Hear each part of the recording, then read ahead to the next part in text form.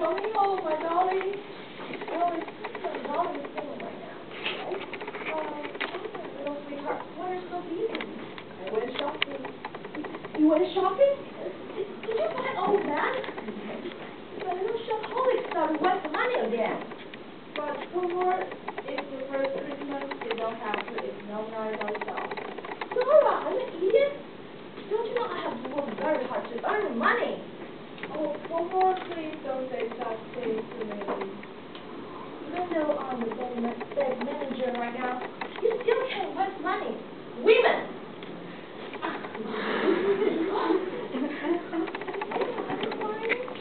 Oh, do you know what's my hand? Money? Yeah. $100? $200? $300? No more? No more. Oh, Torvald, please give me more. Oh, no. Go back. Oh, by the way, do you buy anything for yourself? No. But everyone needs a gift for Christmas. Torvald, if you really want to give me something, then maybe you could give me more money. Oh, okay. Just because I love you so much. Here, come here. $1. Thank you so much. Okay, so do you want to show you?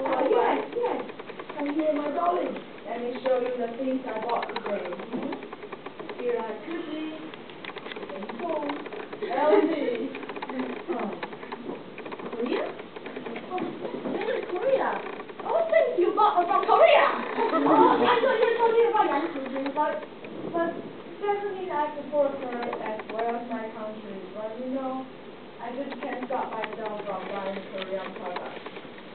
Nora, you know, we can go wondering, you have wasted a lot of money. You have to admit that. Is it you not wasting your money on those unnecessary things? Oh, I have to mail the bill again and again. But you know, Korean products are expensive and dedicated. I just can't resist it. Shut up, Nora! The money is flying away! They're flying away! Alright, come on.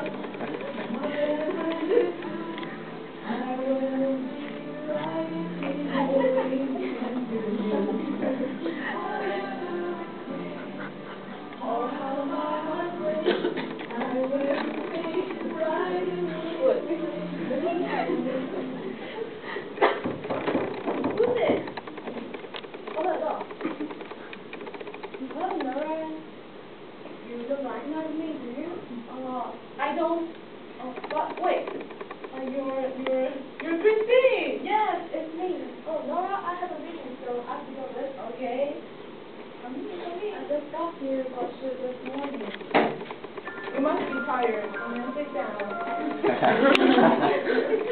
So, tell me, how have you been recently? I've heard that you've become a leader. It's a long story, Nora. 2 years ago, my husband died with nothing left.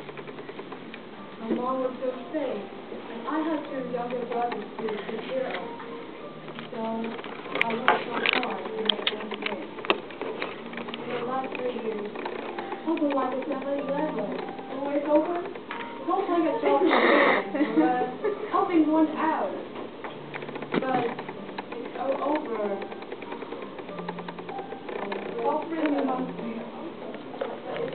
My mom passed away, and the 2 boys have grown up. Hopefully you must do now. No, I'm not thinking about you. That's why I came here to find something to do and keep my mind occupied. I could be something else. Hey, maybe someone could do something for you. Yes, be the manager in the bank. She could offer a job for you. Really? I'm very tired of you. Not with time. Even if you never so little of life's burden. Hey, Christine, you're just like others. You will always think about being capable of anything serious. Come here. I've also got something to be proud of and happy for. What do you mean by that? I want to learn to be full people. Right? That's how. Told you about the trip to Italy. Torvald could never survive if he hadn't done so. Everyone thought it was my dad who gave us the money. But the truth is, I was the one who raised the money. Did you win the lottery? Nora, you could have borrowed it.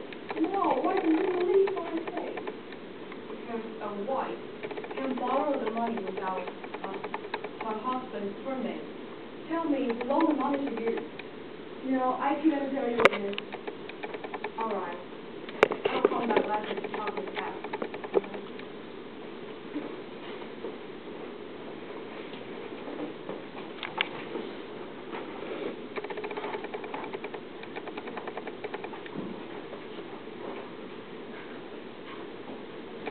Good morning, Mrs. Calendar. The door is locked, so I'm just working. Everyone's here. My husband is not home. I know. I want to speak to you from your husband. Yeah, but it's not yet the first of the month. I know. Today is a Christmas Eve. Well, I just saw a lady walking down the street with your husband. Is the lady Mrs. Linde? Yes, she is one of my friends. And is she getting a job in the bank? I think that's none of your business. What do you want here? Tell me straight. All right. I come here to ask for your help. I need you to tell me to keep my job in the bank. What do you mean by this? Oh, don't play innocent with me. I know Mrs. Linde is going to request my position in the bank. But I'm afraid that I can't help you. Listen, I really need a job because the children are growing up and I want to get a good reputation in the home. So please tell me. But I have little influence on my husband. You don't want to tell me? Then it won't be some sad. You remember this? Yes? Why do you mention that? With no, I made you fine when you borrow money from me. And recently I have found something very strange, and I offered it to you. So, what is it? Well, this year I found that your father stabbed his wife 3 days after his death. How could this be? Did he really find? Well, actually, my dad was terribly ill that time. So I thanked him. Oh, so silly. You know this is illegal. Illegal? How? I did it out of love. A daughter has the right to protect her dying father. A wife has the right to save her husband's life. I don't know much about law, but I know in the book somewhere these things are allowed. No, I am the one who knows the laws. Those don't require any motive. You won't tell my husband about the law, will you? I'm going to write a letter to tell him all about this because he made me so desperate. You're telling the truth. You promised me to hide all my secrets from my husband. Sorry, things changed. I don't want to help myself and my goal. Goodbye, Mrs. Kelly. Oh, no. Yeah. The letter? The letter. He's going to send a letter to Torvald. What am I supposed to do now? Oh, you see the letter? It's in the mailbox. It's right there. Torvald, now we're lost. What's wrong? You look upset. You see the letter in the mailbox? What letter? It's from Krogstad. Nora, it's Krogstad that loaned you money, right? Yes, and now Torvald will know everything. You must help me. Nora, I think you better tell Papa the truth. No way, there's more you don't know. I forged your name. Fine. I will talk with Krogstad. Where does he live? He lives around the corner. Okay, don't worry, Nora.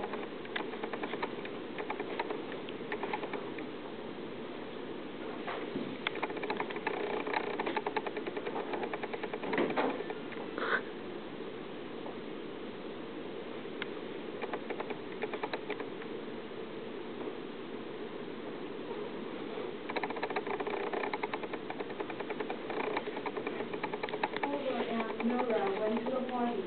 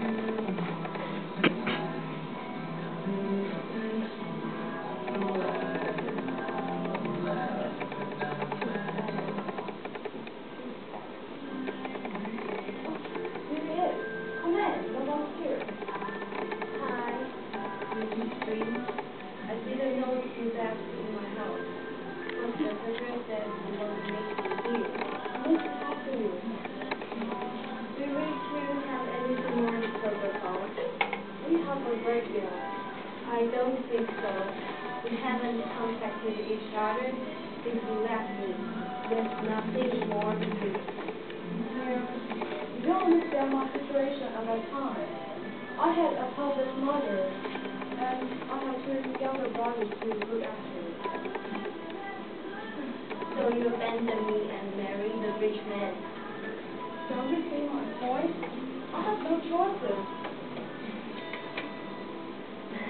You don't know how devastating the moment I lost you. My whole world collapsed. I was like a half-grown man hanging onto the rack. I can help you. No, you won't. Instead, you push me into the sea again. No, I didn't know it's you that I'm going to replace in the bank on Thursday. I'm so sorry. So, you are going to stand aside? No, because it can't assure you a job anyway. That's funny. But I can help you in other ways. Are you serious? Yes, since your children need a mother, and I need someone to care for, why don't we help each other? I see the sincerity in your eyes. Now I completely believe you. Christy! You will stop. The helmet are going downstairs. We must leave. Wait. Maybe I can ask Mr. Howard to give them my label. Because I don't care about my job anymore. I have you now. No. Don't hold another back. Because I think there shouldn't be any secret between them. They should face the truth together.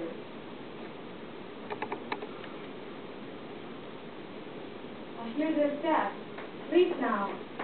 Oh, Christy, go with me. Okay. Why did you keep pushing me to leave the party? I still want to dance.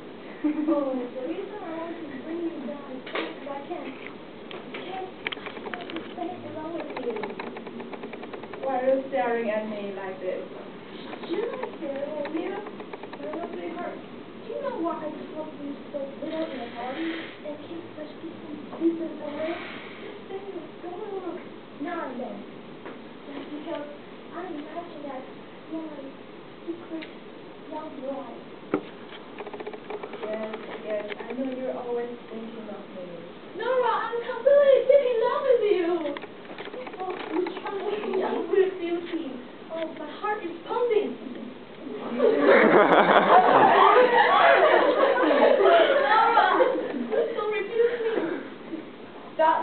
Stop all this. Leave me alone. I don't want all this for work.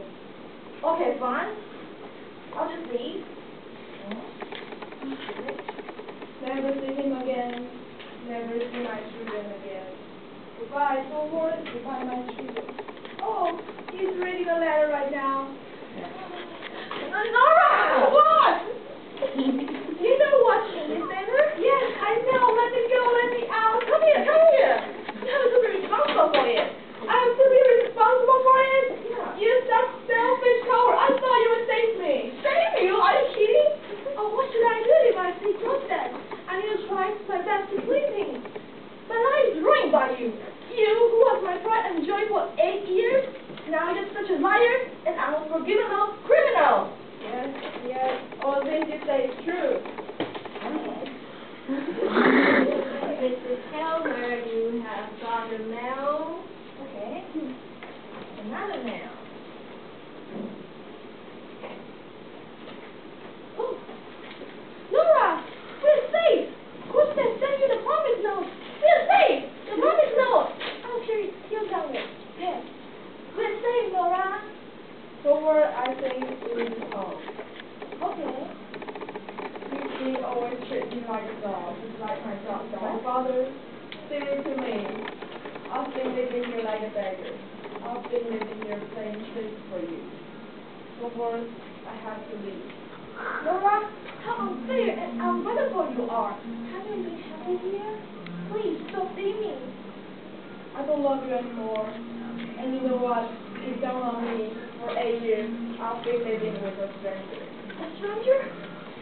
Why always be a stranger to you? Please, Nora, if you tell me what should I do, I will change for you. Torvald, it's all too late. It's too late to apologize. I have to leave.